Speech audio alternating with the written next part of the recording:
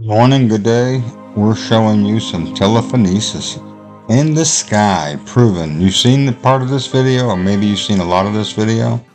This is how this video is going to go. We're going to show you what's in the sky. We're glad to now release it to the world. Is this idea of TESLAPHORESIS, which is a discovery we made several years ago, and we've been developing it.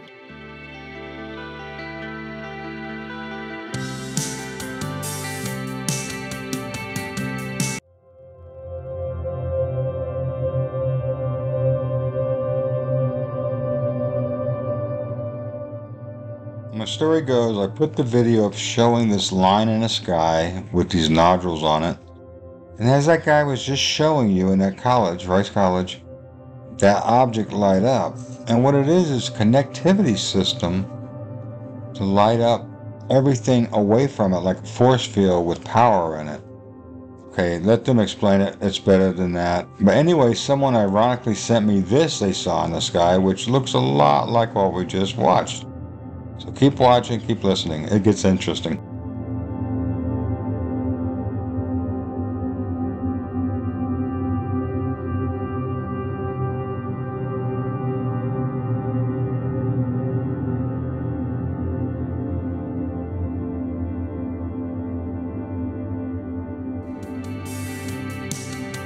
And TESLAPHORESIS is, the simplest way to understand it is self-assembly at a distance, just long-distance assembly of materials. And what we did was, because we're at Rice, we had plenty of nanotubes around, so we decided to use nanotubes. And what we discovered was that these nanotubes can actually string together and form wires by themselves under this electric field. This fundamental idea of force acting at a distance, that you can have, instead of, when you normally build circuits and things like that, you have to have physical contact. Now we're talking about building circuits without actually touching them. All right, we're just dispersing this. Power on, and up. I realized that a Tesla coil could actually do this if you designed it in a way to create a very strong force field in front of it. And so that was the engineering aspect of it. And then once I designed the machine, then all sorts of discoveries started falling out of it. Oh, that was a good one! TESLAPHORESIS is one of those things, it's a project that there are just so many avenues, so many things that I think you can do with it. Not just making conductive wires, but taking it in so many different places, not only just biomedical and engineering, but taking. Here's another picture sent to me yesterday. I had two of these like this yesterday. So, are they experimenting in our skies on TESLAPHORESIS?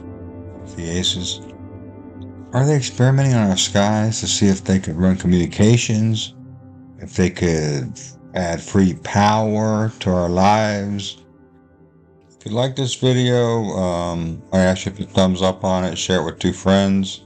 There's more to come, and I'm going to show you what I recorded. And now with a new light on it, tell me what you think that cord in the sky is on comments. Thank you. Into different industries like silicone chips or exploring different conductive materials. This also ties in just generally in nanotechnology that self-assembly is very big. That is, if you can get things to build themselves, just as in biology, we build ourselves. When my son saw it, he called them webs.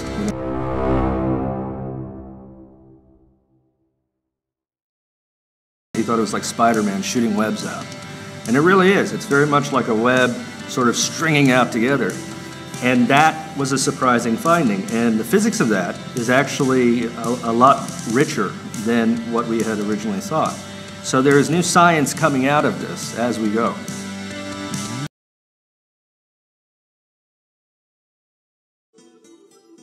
First thing I thought was, this is a hair. And I said, no, it ends right there. I don't know what it is.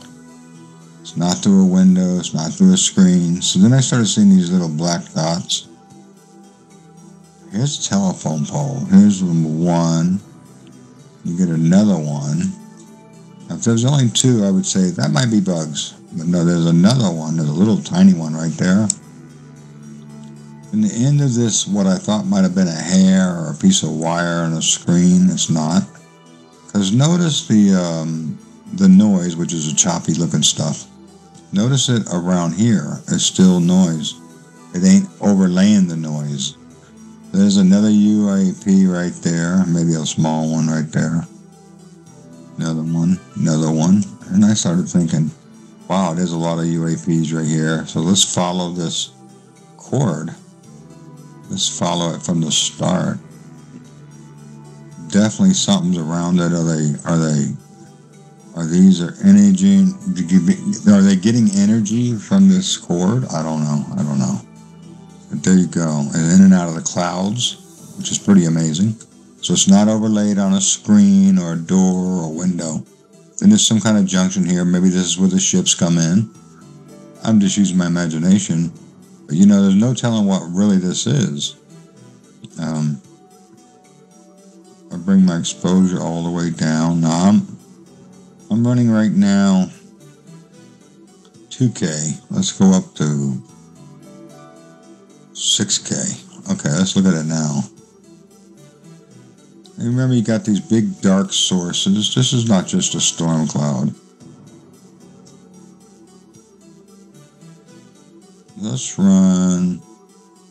Let's take some of the noise out. Okay, noise. When I say noise, what am I talking about? This splotchy stuff. There's not a lot of it. So you see how this line runs through the clouds? That's a dead giveaway that it's not like a hair or something on the lens. So there, we settle that. And the rest of the stuff is just mind-blowing. I'm going to turn the light up on it and see what we really got.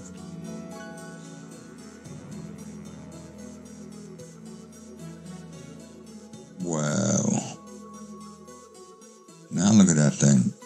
There's something right there. There's something right here connecting it. I don't know, folks. You tell me what we're looking at. It's a crazy sky nowadays. I brought the contrast some down, and I'm going to bring the shadows up a little bit. So you'll see more of the outline of stuff. Pretty amazing stuff people are finding out there. I'll bring the highlights all the way down. See what I get. Too far down. So you get all these different UAPs all around this thing. You know, who knows how far this thing goes into that cloud, too. Pretty insane, right? Alright, comment, like it if you find something similar that you think, you know, this needs to blow this up.